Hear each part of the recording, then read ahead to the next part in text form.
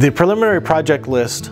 for this sales tax initiative includes the improvements to be made at the Coweta Sports Park, which is located out of the turnpike off of Highway 51. Currently,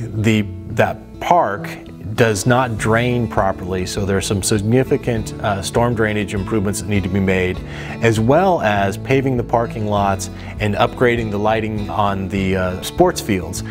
What that does is it not only provides a better, safer place for our kids to play, but allows us to utilize those fields as tournament locations, which draws people from outside of Coweta into Coweta, hopefully spending money in our community and supporting our local economy.